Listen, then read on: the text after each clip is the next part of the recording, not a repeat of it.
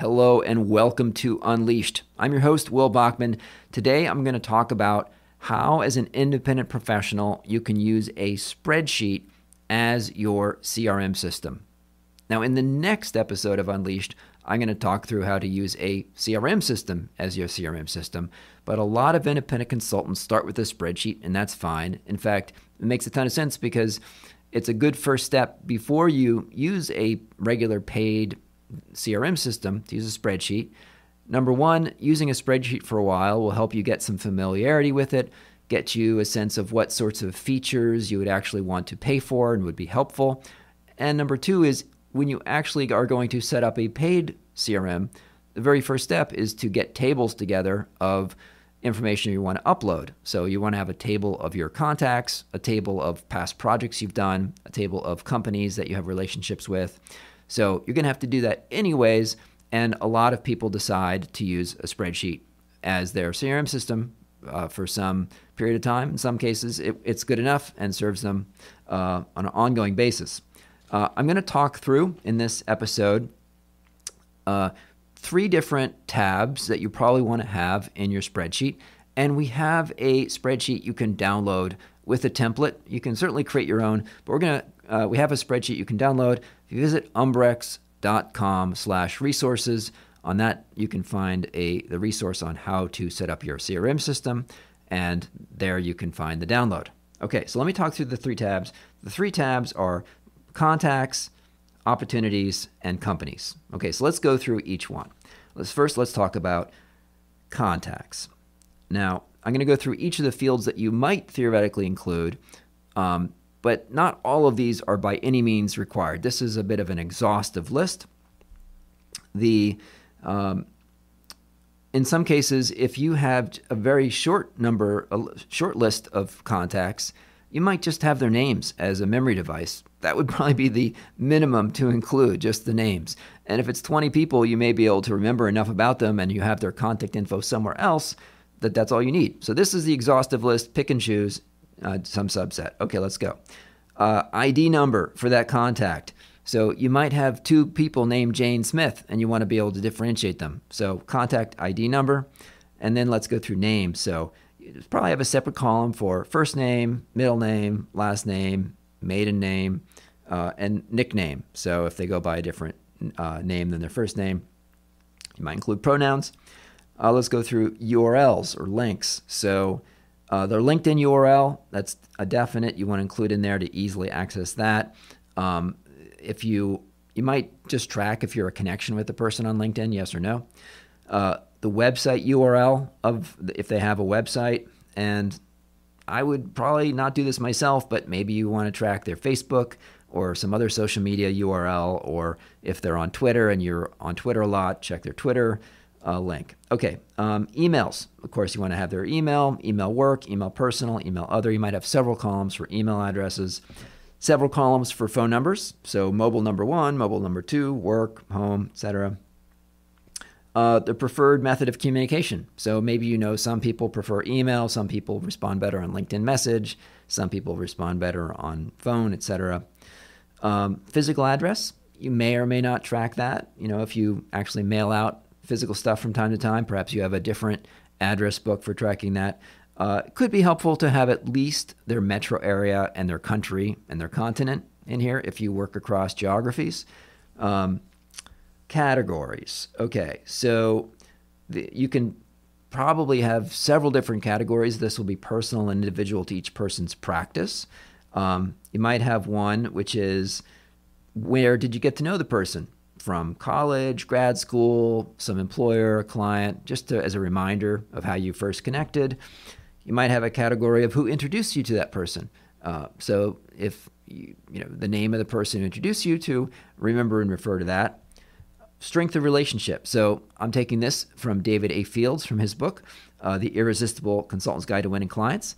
You might track the strength of relationship on a score of 1, 2, or 3, where 1 is a strong tie, close friend. 2 is a weak tie, someone who knows you, who would recognize you if you called them up, but you haven't been in touch with recently, not a close friend, but someone who would recognize you. And 3, someone who you've met once, they're barely a contact. The next one would be a category of level of decision-making power. So is this an A, a decision maker, a B, an influencer, someone who could influence a decision maker, or C, everyone else?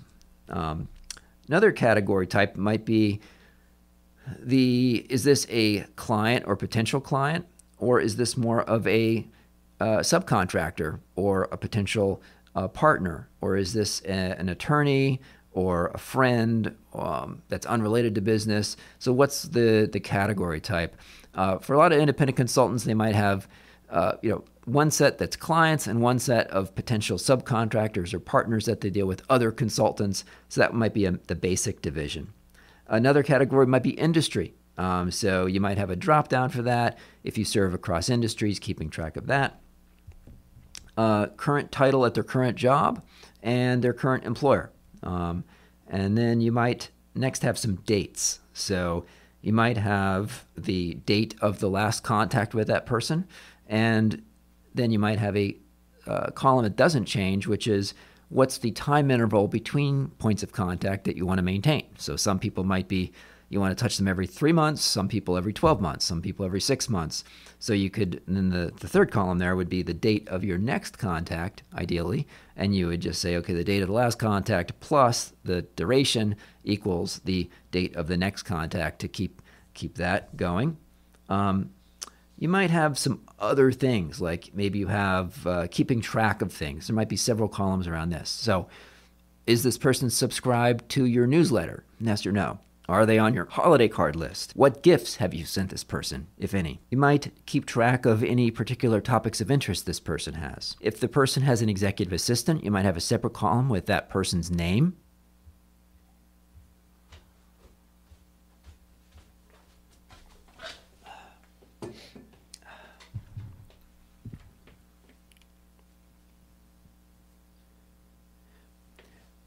So if the person has an executive assistant, you might keep track of that person's name, and then you could have a separate row for the executive assistant's contact info. And you might have a column for the next action with this person. So that could be written out, free text. It could be a drop-down selected of, are you going to send the person a phone call or an outbound email of some kind, and your next action date. That might be duplicative. We already had talked about the date of your next contact, but somehow tracking what is your next interaction with that person, what's the task. Okay, so that's contacts. Ideally, you would also like to track your notes from your interactions with this contact. That is something that is a little trickier in a spreadsheet, because if you just had one conversation, you could put the notes right there. If you had two conversations, you could maybe add more text to that one cell, but it gets a little tricky if you're having multiple interactions over time. So one solution could be to create a separate tab where you just have notes of every single discussion and then put the person's name and the date of that discussion and so forth. And then you would go and you could filter on that tab for all the discussions with a given individual. But that starts getting a little bit more unwieldy, and one of the drawbacks of using a spreadsheet is it's not as great as a relational database, and a nice thing about using an actual CRM system. But having some way to track what your notes are of your conversations with that person. Okay, so next after contacts is you want to have a tab for opportunities. All right, and on the opportunities, what are the fields you want to track? So project ID number or opportunity ID. A title of the opportunity, short and sweet, the company or organization that is associated with that opportunity, and then the client executive name, so what's your key point of contact by name for that opportunity. You could also have another column for names of any other clients that are somehow related to that. Maybe you'd have like your billing contact for that, or an additional key point of contact. But usually one column would probably be enough. And then a description of the opportunity, and then what stage the opportunity is in. So this is a system that I have learned from David A. Fields. We talked about this back in episode 172 of this show, and I continue to use it with some slight modifications. So the basic idea from David is to have, he has 3 stages. I've added a few. So his 3 stages are Number one, identified opportunity. So an opportunity has come into you probably by email or text, or you got a call or something, or you've seen it online perhaps, but there's been an opportunity that has been identified. You have not yet spoken with the client about it. The second stage would be completed context discussion or completed a discovery call. I like David's term of completed context discussion. So this is where you've had a chance to actually interact live with the client about that opportunity. Normally, I would not like to submit a proposal until I've at least had one live interaction. So completed context discussion. And number three, submitted proposal. So you've had your discussion, you've submitted your proposal, and now you're waiting. Now, depending on how many projects you have going on at any one time, that number of submitted proposal might be small number to track, that it's easy enough to keep in your head the status of each different one. Some of them you've submitted the proposal and you're going back and forth on contracting and so forth. So that's, for most people, that's probably a big enough term you won't have too many projects in that. But if you needed to, you could think about having additional stages like in contract phase, something like that. I like to have two stages for one. So one stage called one active for active projects that are currently going on. And then once they get completed, a stage called one complete, and that would be a final stage.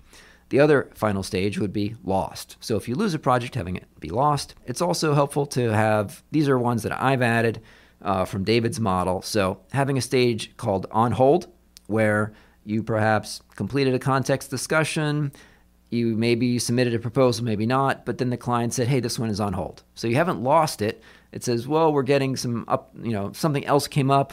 We're probably going to do this now in the third quarter. So you don't want to forget about it, but you also don't want to keep it in your completed context discussion, clogging up the other stuff. So I like to move it off to the side. It's on hold. Similar to that was, and you could combine it in the same one, is a stage called possible future opportunity. So these are ones that are similar to on hold, but the on hold ones are ones where you've had context discussion, you've submitted a proposal perhaps, and you were close to in discussions to get it confirmed, and then it got put on hold. Possible future opportunities, a client says, hey, it was good speaking with you. By the way, sometime later this year, we might need some help on this. So you haven't really even gotten into the details of it. It's just something on the horizon. So you want to keep track of those so you can follow up in a few months, but you don't want them clogging up your main three stages. So stage of opportunity, that would be a drop down. So you use the same categories each time. Some people like to track the size of the opportunity in dollars. You could put that in there. A lot of people probably don't bother because you have a rough sense of it, and you might not even know exactly what the size is going to be, but you could track that. Likelihood of closing, that's in almost all CRM systems. Frankly, I don't use it myself. I mean, if the likelihood is super low, then don't bother. And, it's hard to judge the likelihood anyways sometimes, or you may have a rough sense, but if it's not going to change your actual action on it, the only thing I'd say with that is it would be interesting to put your initial estimate of likelihood and don't change it. And then over time, you could get a sense of how accurate are you. You should close 10% of those that you judged as 10% likely and 90% of those that were 90% likely. So you could kind of, over time, after doing many of these, get a sense of how accurate you are. Let's see. The next one would be the source of the project. So who referred it to you? How did it come in? Next is what was the reason for winning it? Or what was the loss reason? Why did you lose it? You could have some dates in there. So the date that you identified the opportunity, date of the context discussion, date you submitted the proposal, date that you won or lost it. Now, you could track these in a spreadsheet, but again, with a CRM system, these would be tracked automatically when you move them from one stage to another. If the project was won, you might track if that client is willing to serve as a reference, or even if they've written up a reference, yes or no. Have you written a case study on that? Do you have sanitized work product available from that project? Have you added that project to your project list? And then finally, the most important part of all this is having two columns for what is your next action on that project opportunity, and what is your next action due date. Now, this is not, once it's a live project trying to track that, but in terms of going through the flow of identified to context discussion to submit a proposal, what's the next thing that has to happen? So if you're waiting to schedule something, or if you have to submit a proposal, or if you want to follow up on what's the status of the proposal, being able to scan down and seeing, okay, what action do I have to do next? So those are opportunities. Finally, you want to have a tab on company or organization. And this would be similar, the setup to the other ones. Frankly, I don't use this tab very often. I've been using a CRM system pretty actively now for, 5 years. I don't use this tab almost ever, but all systems have it, and you probably want to have it. It would just list company ID, name of company, website of company, LinkedIn of company, the industry of the company. And then this stuff is helpful. Do you have a service agreement in place with the company, yes or no? So if it's a company you've served before, do you have a master service agreement in place? Does that have a termination date? You could track the termination date of it. What's your payment terms with this company? Is it net 15, net 30, net 45, etc.? Any other key contractual terms? So is there a non-compete you have in place or something else that you want to keep track of? And invoicing instructions. So the second part is pretty helpful. You could probably get by without a company list, frankly, and just have your contacts and your opportunities because you know what company they work for. But it is helpful to keep track of some of those invoicing instructions and the status of your agreements with each company in case you want to get them renewed, or if you're invoicing 2 or 3 companies and it's been a while, several years perhaps since you've invoiced them before. Some companies want you to email an invoice, some want you to upload it to some particular system, or you need to get a PO first, etc. So keeping track of all that. So again, you can download the template that we created and on the umbrex.com/resources. You can find the CRM resource. And I hope this is helpful. And listen to the next episode. We're going to talk about some of the advantage of moving from a spreadsheet to an actual paid CRM system. Thanks for listening.